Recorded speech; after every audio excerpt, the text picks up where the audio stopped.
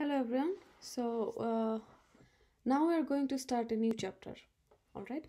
So in this chapter we are going to talk about how we can map relational database from ER or ER model. So just a reminder about all the steps. So when we are talking about designing a software for a so when we are talking about designing a application, database application, so the first step is that we are going to have a software requirement in plain English word. So the company will give us, so from company we are going to get a software requirement. Okay, so from this software requirement, by analyzing this software requirement, we are going to get a ER diagram or ER diagram. So the ER diagram is a very high level conceptual model. Very high level conceptual model which will model every entities in our application and the relationship between entities. Okay, and all the requirements we are going to model, all the requirements we are going to model in our ER diagram. So from that ER diagram, now we are going to, the next step is that we are going to now model our ER diagram to the relational model. So this relational model is the real database model, and this relational model will give us the exact idea, the list of relations, the list of relations or tables, their attributes of each relations, and the data type of the attributes and their constants. So these three is going to be clear in our relational model. We are already familiar with the relational model. Okay, so in chapter 3 we saw that what does a relational model look like, and all the constants, the data type of each attributes, everything will be present in our relational model. Now in this chapter we are going to see that having a ER diagram or ER diagram, how we can map a ER diagram to our relational model. So it requires actually few steps. Okay, few steps or few rules. So in this chapter we are going to see all the rules and steps, step by step approach, how we can find, having a ER diagram, how we can get the appropriate relational model. So the first we are going to see that we know the difference between ER and EER. Okay, so the ER is the basic entity relationship model. So in the first step we are going to see that from all the basic entity relationship model, how we can map this to relational model. So here we are going to have total 7 steps. Okay, so first we'll model the regular entity, then we'll model the weak entity, and then the next 5 steps is about actually mapping the relationship. Okay, and then we are going to see the mapping the ER model. All right, so we know that in ER we have just few enhanced version from the ER. So ER we can have the specialization, generalization, union category. So in this step 8 and 9 we are going to see how we can model the enhanced version like specialization, generalization, and the union type. All right, so let's start.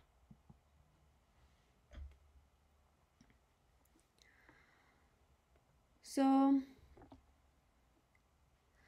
now the DB designer, the database designer, is going to use the ER model or other conceptual data model. So ER or ER is an example of high level conceptual model. So when the database designer is going to actually apply that, create the database, so they are going to use this ER or ER model to produce the conceptual schema design. Okay, the main database schema design. So this schema design is actually independent from any specific DBMS. Okay. So so in the logical database design phase, the conceptual schema design will be converted to the data model of the DBMS. So typically this will be converted to the relational model. In this course, actually we talked about the relational model, or it can be also converted to object or object relational model. So the data model mapping can be automated or semi-automated in many database design tool. All right, but here we are going to actually see all the steps from having the ER model, all the steps that is going to be used to convert the ER model to the logical database design.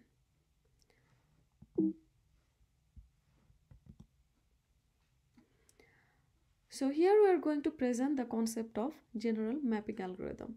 So from having a ER model like basic entity relationship diagram, there are actually 7 steps.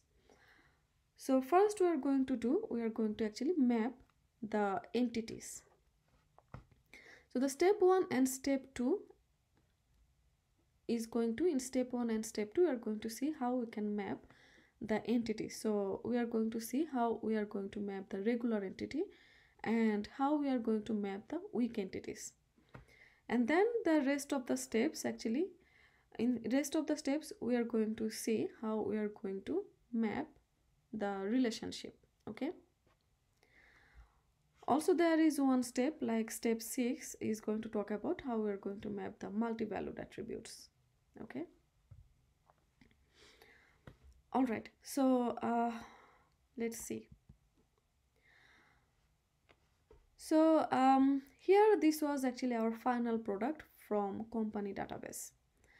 Final ER model from our company database. Okay, so in this chapter also we're going to actually use the same example.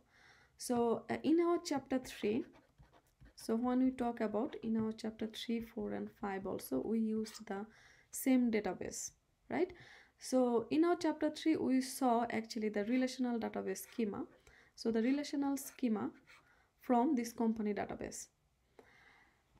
Now we are seeing the ER diagram, and finally we are going to see the step-by-step approach how from that ER diagram we are going to find this relational schema. Okay. All right. So as we said, our first 2 steps, step 1 and step 2, we are going to see how we are going to map the entities. So the step 1 is about mapping the regular or strong entities. Okay. So for each regular entity, we are going to actually, for each regular entity E in ER schema, we are going to create a relation. All right. So for each regular entity E, we are going to create a relation R. All right. So in ER diagram, we have the entity and the list of attributes, right? So for each regular entity, we are going to create a relation R, and we are going to include all the simple attributes. Okay. We are going to include all the simple attributes. All right. Or the simple components of composite attribute. So it's just important thing to notice. We're going to include all the simple attributes or the simple components of the composite attribute. Say for example, here we have like few simple attributes in the employee entity, and one attribute is a composite attribute name. But we are not going to take the composite attribute, rather we are going to take the simple component of the composite attribute. Okay. Now department has one multi-valued attribute, but in this step we are not going to consider any multi-valued attribute. We are going to consider only the simple attributes or the simple components of the composite attribute. All right. So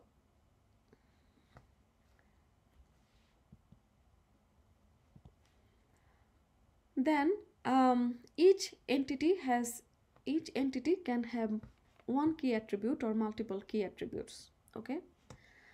Now in relational schema, every relation can have only one primary key. Okay. But in ER diagram, each entity can have multiple key attributes. So if we have multiple key attributes, we are going to choose only one of them as a primary key, and we can choose actually any one of them as a primary key. Okay. Now if the chosen key is composite, then the set of simple attributes together they will form the primary key. All right. So let's see one example. So in this ER diagram, we have three regular entities. We have employee, department, and project. So employee has most of the components are simple attribute. Only name is the composite attribute. So we are going to have a table employee. Okay. And we are going to take only the simple attribute or the simple component of the composite attribute. So we will have SSN, all right, B date, then address, okay, salary, sex, all right, and name is a composite attribute, but we are going to take only the simple component of the composite attribute. So we are going to take F name. Okay. So we'll have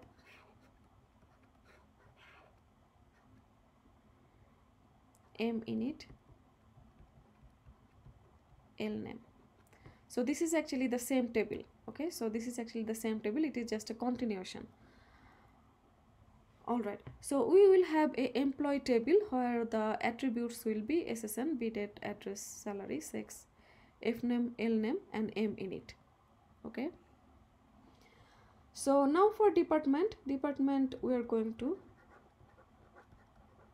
have a table for department. All right. So for employee table employee entity has only one key attribute. So this key attribute will be our primary key. Okay. Now let's talk about department table. So for department entity, it's a strong entity, regular entity. So we're going to have a table for department. Now the department we are going to consider only the simple attribute. So name and number. All right. Name and number. So we are not going to consider any multi-valued attribute here. So department entity has two key attribute, but in our relational model, every relation can have only one primary key. So we are going to choose any one of the key attribute as a primary key. So for example, let's say we are choosing number as a primary key. Okay, you can choose name as a primary key based on this ER relationship model. You can choose any one of them. Okay, so let's choose number as our primary key. All right.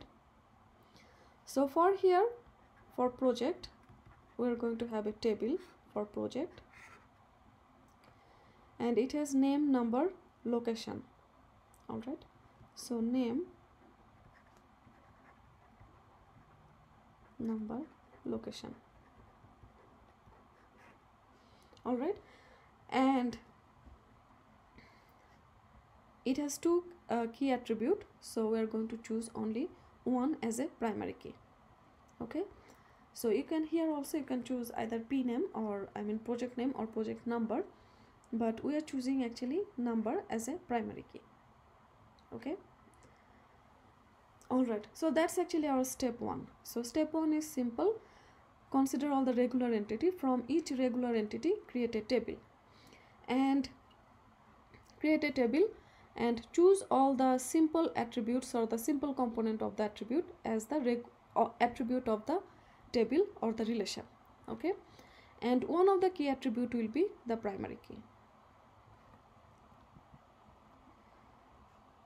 All right, so that's our step 1. We have employee, department and project.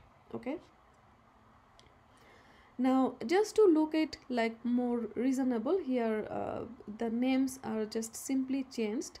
I mean, you can use any attribute name. All right, so you can actually just slightly change the name of your attribute just to make it meaningful. Okay, for example, like for department the number is D number, for project the number is P number. Okay, but obviously we are going to choose the name as meaningful as possible. Okay, and also if we can actually distinguish between two tables, the attribute name between two tables, then we may actually choose a different attribute name. Okay,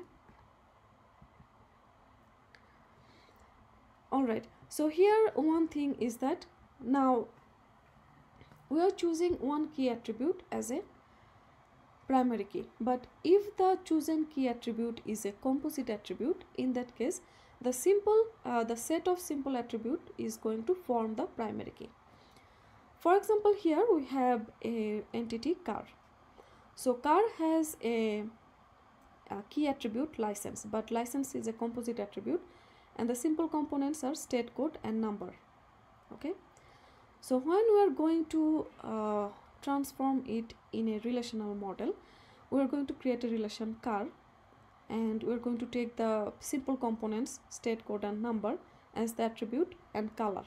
Okay, now as we are taking the state code and number, simple component as the attribute, they together is going to form the primary key. Okay, so compositely they will be the primary key.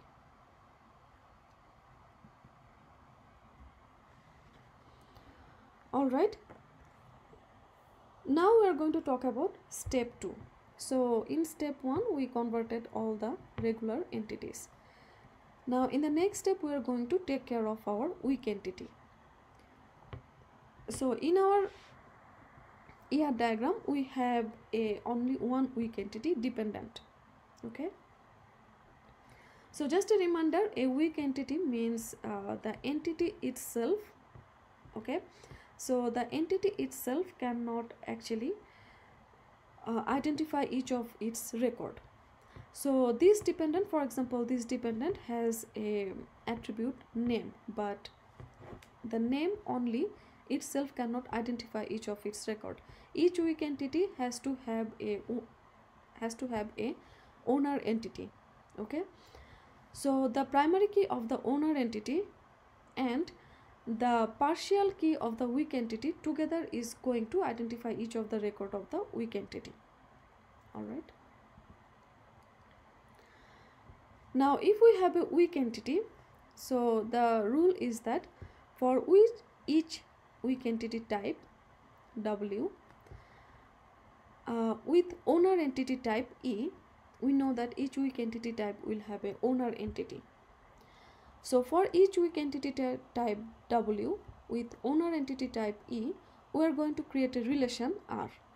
Okay, that will include all the simple attributes of W as attributes of R. Okay, all right, so looks like we have dependent weak entity. It is saying that we are going to create a table dependent and the attributes will be each of the simple attributes. Okay, so we'll have name, sex, birth date and relationship. All right, so we'll have, let's create it here.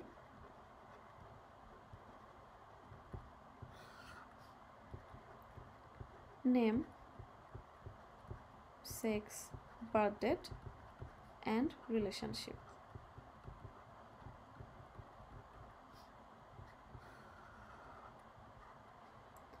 All right,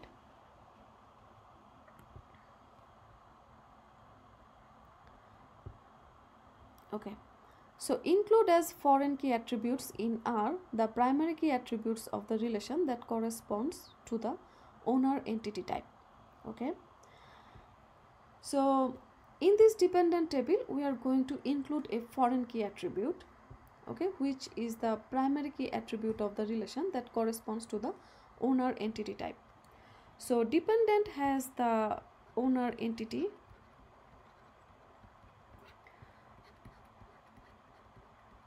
which is the employee, okay, and employee has SSN as a primary key. All right, so in the dependent table we are going to include a foreign key attribute which will be the primary key of the owner entity. Okay, so we can use a different name here just to make it clear. Okay, so we are using ESSN. All right, so what it means that now ESSN will be a foreign key in the dependent table, and the ESSN will be foreign key, and this foreign key will be actually is going to reference the primary key of the owner entity. Okay, and the primary key of dependent table will be the combination of the primary keys of the owners and the partial key of the weak entity. Okay, so dependent has a partial key name, and all right, and owner entity has a primary key ESSN. Now together they will form the primary key of the dependent table. All right, so let's see how it is going to actually look like. So we have a employee table where SSN is the primary key. Now dependent table, for dependent table we are going to create the table with name, sex, birth date and relationship. Okay, now we are going to add the ESSN. Here we are going to add ESSN, which will be the foreign key. All right, which will be the foreign key, and that is going to reference the primary key of the owner entity table. All right, and the primary key of the dependent table will be the partial key of the dependent name and the primary key of the owner entity table.